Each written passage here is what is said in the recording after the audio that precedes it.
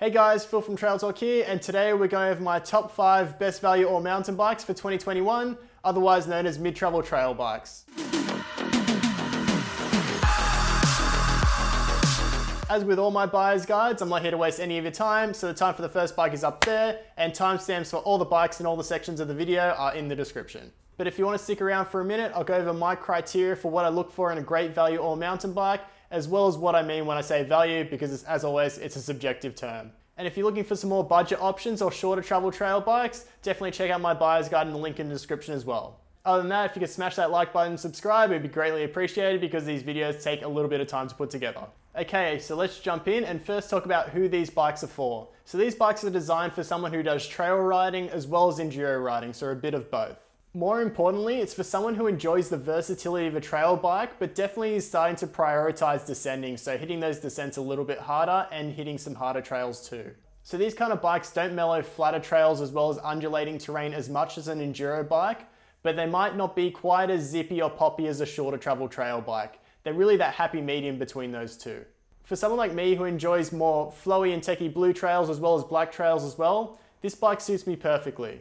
And that's mainly because I'm not hitting the craziest features out there. Happy to hit drops around 1 to 2 meters, but anything more than that, I think an enduro bike would serve me a little bit better. And I'm not charging down the roughest, rockiest trails either. So yeah, that's why this bike suits me perfectly. But as we'll start to look into these bikes a bit more, some of them will lean more towards the trail end of the category, and some will lean more to the enduro side. And some of these bikes, you can pretty much race in enduros and hit the bike parks and that kind of stuff. There's some pretty burly all mountain bikes out there these days. So what is my criteria when I'm looking for a great value all mountain bike? And as always, I've got my trusty list here. So we still want to carry over a lot of our things that we had in our budget buyer's guide. So a wide range 1x drivetrain, a dropper post, tapered head tube, as well as a boost frame with through axles. But because we're making descending a priority now, we want to step things up to the next level. So we want an air fork with at least 34mm stanchions, and then we want some decent damping with that fork too. So we want to take that next step up with hydraulic disc brakes. So we want either a mid-level or at least 4-piston brakes as well. We also want 130 to 150 millimeters of travel for these kind of bikes, definitely starting to make descending a bit more of a priority there. And then we want geometry that's a bit more capable on the descent, so at least a 66-degree head angle, steeper seat angle, and a longer reach as well. Okay, so let's talk about price, and as I said earlier, value is a very subjective term. And to me, value is really that point where you start to notice diminishing returns when you start to spend any more. And for an all mountain bike, that's going to be around 2,300 to 2,700 US dollars. Around 3,000 to 3,750 Australian dollars, and then 1,750 to 2,200 British pounds as well. Again, you can go a little bit cheaper. These are just buyer's guides. This is what I think value is. Value is probably different to you. And with a lot of the bikes I'm going to be talking about, there are some models in their lineup that's a little bit cheaper. And even though with those models you get the same great frame, they do come with more budget-oriented components. And a lot of those more budget-oriented components, they aren't really built to handle the rigors of more aggressive descending. So the forks might be a little bit flexy, the brakes just really aren't up to scratch. You want to be able to stop when you're going down a steep hill. So yeah, I think it is worth spending a little bit more. And at this point, when you're really looking at these bikes, you've kind of embraced mountain biking as a hobby. And if you've embraced it, you know that mountain biking is expensive anyway. So yeah, I think this is where the value's at. So enough of that kind of stuff. I'll be going over my top 5 bikes as well as 5 worthy mentions. And they're going to be from around the world. So there should be a bike that you'd be able to find in your country. And I'll also go over a couple of bikes in the next price tier as well, because I know a few more people, they've been leaving in the comments, they want to spend a little bit more. So I'll mention a few more in that next price tier. And lastly, info for all the bikes will be in the description as well. So if you want to look up a model, get a bit more detail on it, the link's there. But without further ado, let's get into the first bike.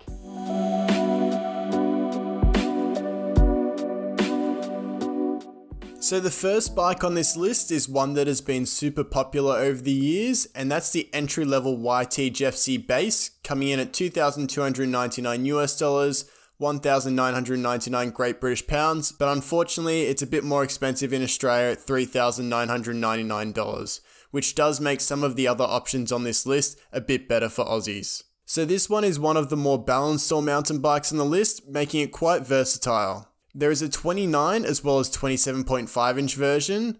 In terms of travel, you're getting 140mm of rear travel, which is built around a horse link and is very progressive. So if you like that, then this bike will be good for you. And then there's 10mm of extra travel up front, so 150 there. The geo is pretty dialed for this kind of bike, so on the size large, you're getting a 470mm reach, and there's also a flip chip to adjust the geo, but we'll just look at the low setting because most people will set and forget it and leave it in there. So you get a 66° head angle, 77° seat angle, so nice and steep, and nice 435mm chainstays. So using a more traditional sizing guide, you get a nice balanced bike that's pretty versatile, but thanks to the super short seat tube, you can size up on this bike. So if you want something that's a bit more stable and your trails are pretty fast, you can size up. Looking at the spec, it's pretty good for the cash too. You get a RockShox Yari up front, which is nice and stiff and upgradable, which is what I like to see. So if you want better damping in the future, you can chuck in a charger damper to replace the motion control unit. In the rear, you get a RockShox Deluxe rear shock, so no lockout there, but this bike doesn't really need it. For the drivetrain, you get SRAM SX, which is a bit heavy but does offer good range. Continuing the SRAM trend, you also get Guide T brakes, which are 4-piston brakes, which is good to see, but they do lack a little bit of power. You also get a decent dropper too at 150mm on the size large, and size extra large and extra large get 170mm drop, so that's good to see too. To round it all off, you get dual compound Maxxis DHRs, so I would upgrade the front to a 3C and then keep the spare tire for the rear. And then also you get race face as well as SDG finishing kit. All things considered, it's a great bike for the money, and considering the alloy frame, the 14.2 kilogram weight is pretty impressive. So if you're looking for a super versatile all-mountain bike at a great price, especially in the US and UK, check out the YT Jeffsy.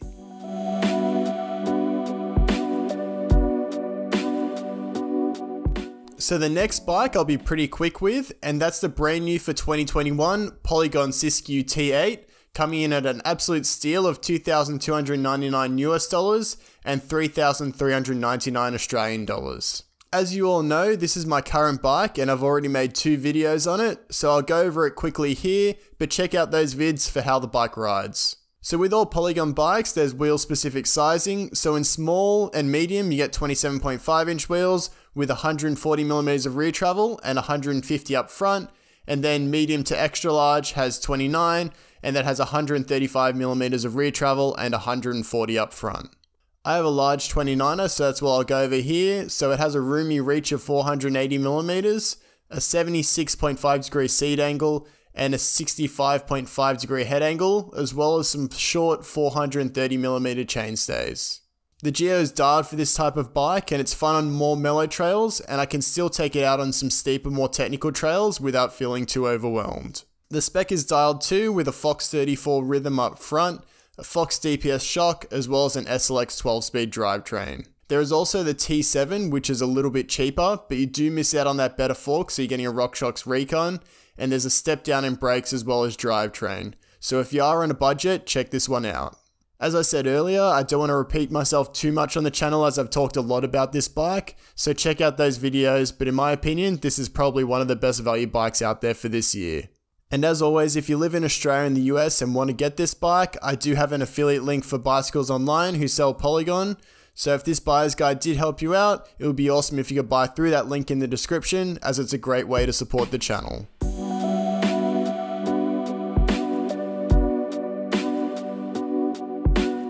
So the next bike is carbon, yes carbon, and it only costs a fraction more compared to the last 2 bikes, and that's the brand new for 2021 Vitus Escarpe CR, coming in at $2,499 US, 3,799 Australian dollars, and 1,999 Great British pounds.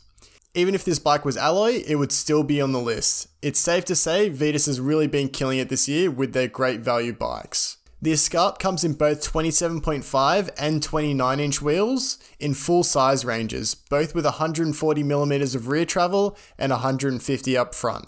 So it's good to see, like the Jeffsy, you can pick your poison there. Looking at the geo in the 29er size large, it's clear compared to the last 2 bikes, this bike leans more towards the enduro end of the spectrum of an all-mountain bike. So you've got a reach of 478mm on that size large, as I said, 65 degree head angle, 77.5 degree seat angle, so nice and steep there, and more moderate 440mm chainstays. Just for reference, the overall wheelbase is 30mm longer than the T8, so it'll be a fair bit more stable at speed, but less maneuverable on tighter sections of trails. This will detract from it being a bit more of a trail bike, so if you want more versatility, I think the Jeffsy and the Siskiu T are better picks. But looking at the spec, you get some great value here. So starting off, you get the Marzocchi Z2 up front, which is a great fork and a personal favorite of mine when it comes to value.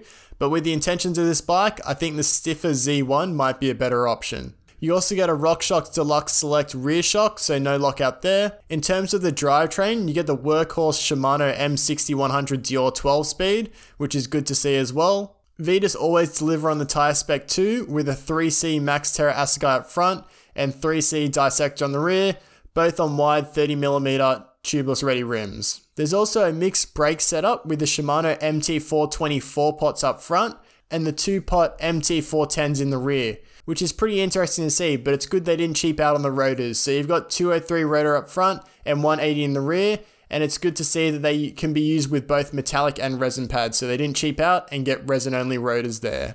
To round it all off, you get a 170mm dropper on the size large, as well as Vitus and Nukeproof finishing kit, so great all round there as well. This looks like a great bike, and if you want a more stable or mountain bike and you prefer to push the descents a little bit more, this bike is definitely worth a look.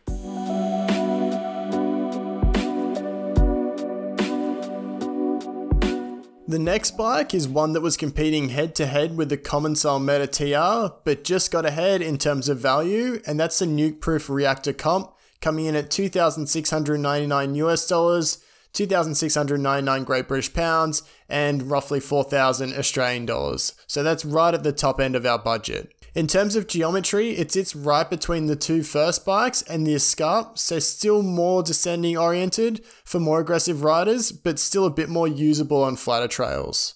And if you want something more playful or stable, you can pick between 27.5 or 29-inch wheels too, which is great. The 29er has 130mm of rear travel and 140 up front, while the 27.5 has 10 extra front and rear. Digging into the geo a bit more, you do get a flip chip, so looking at the large 29er in the low setting, it has a long 480mm reach, 65.5 degree head angle, but the slackest seat angle out of the bunch at 75 degrees, and more moderate 440mm chainstays. Onto the spec now, and it's very similar to the Escarpe, no real surprises there, both being chain reaction house brands. So you get a Marzocchi Z2 fork up front, which is a bit more appropriate on this bike. Dior 12 speed, but there's some extra perks compared to the Vitus, so you get a super deluxe rear shock, so you've got a piggyback there, and then also Shimano 4-pot Dior brakes, so both these parts will help a fair bit, keeping things cool and working well on longer descents. You also get the same tyre spec as the Vitus, but you've got an upgraded casing, so you get the EXO Plus instead of the EXO, so a bit more puncture protection there. To round it all off, you got a long 170mm dropper on the size large, as well as Nukeproof finishing kit. So a bit more on the expensive end, but there's nothing to change here, and the geo is pretty dialed.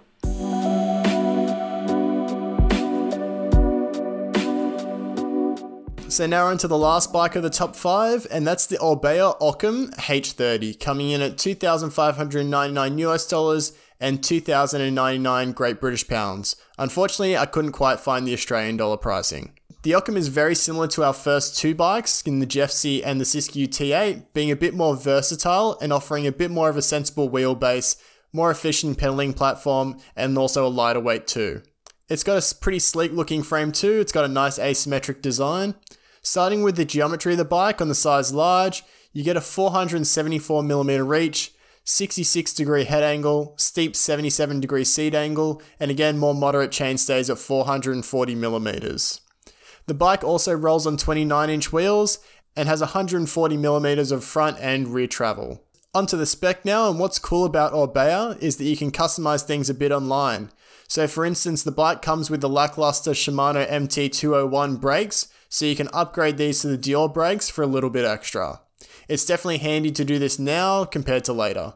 But to be honest, the rest of the spec is pretty damn dialed. So you've got that Marzocchi Z2 up front, Fox DPS rear shock, you've also got the Shimano M6100 Dior 12 speed, but you've got a Sunrace cassette, so they've saved a little bit of cash there.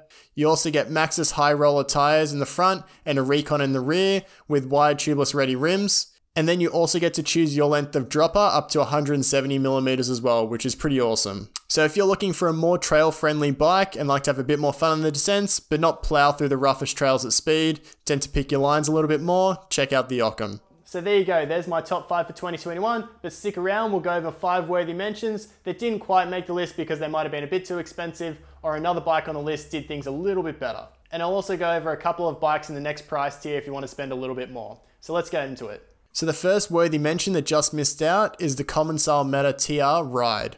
This bike's for someone who pretty much wants an enduro bike. It's super long with a whopping 1257mm wheelbase on the size large, so if you like it super fast, ride hard, and want a bulletproof bike, this one's for you. Next up we have one that was right on the edge and making it into the list, and that's the Boardman MTR 9.0. I really like this bike, and the limited availability did play a role in it missing out, but you do get amazing spec for 2,000 Great British pounds. So if you live in the UK, I would put this towards the top of your list.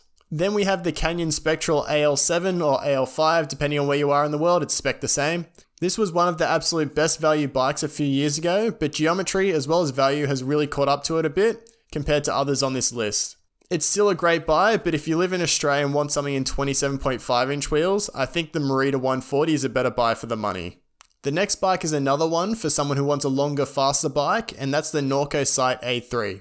Similar to the Commencal, the wheelbase on the size large is crazy at 1259mm, that's super long. So it's definitely tailored to someone who climbs mostly for their descents, not really riding a lot of undulating, more mellow trails. So if you like to really push your bike hard, I'd check out the Norco Sight. The last bike on my worthy mentions is the Giant Trance X3 29er3, bit of a mouthful there. I really like this bike. The geometry is perfect for this style of bike, and the suspension platform is really good too. I just wish it came with the RockShox Revelation instead of the RockShox Gold 35, as it's not upgradable like the Revelation.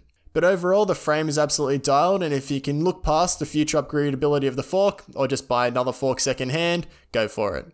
And just to finish off, if you're moving into that next tier of pricing, check out the next model up of all these bikes in their respective lineups, as well as the Specialized Stump Jumper and Stumpy Evo, which look great for this year, so freshly updated. I would also check out the Privateer 141, which is an absolute steal for the spec that you're getting for the money, and again, it's more tailored to someone who really wants to push the descents. And lastly, I check out the Carbon Fazari Delano Peak, which comes with some awesome spec and great gear for the money too. So there you go, there's my best value all mountain bikes for 2021. Sorry if these bikes are a little bit too expensive, but this is where I truly feel the best value is. And if you do want to spend a little bit less, some of these bikes have some cheaper models in their lineup as well. So like the Siskiu T8, and then also the Boardman as well. There's some cheaper models there. But as I said earlier, if you want some more budget options, definitely check out my budget buyer's guide as well. So if you do like the versatility of a trail bike, but you want to start to push your descents a little bit more, check out these bikes. These buyer's guides do take a little bit of time to put together, so I'd really appreciate if you guys could like the video, also subscribe as well if you want to check out some more buyer's guides and some other videos like this in the future. And leave a comment, did I miss out on any bikes? Or let me know which one your favorite one is. And as always guys, thanks for watching. See ya.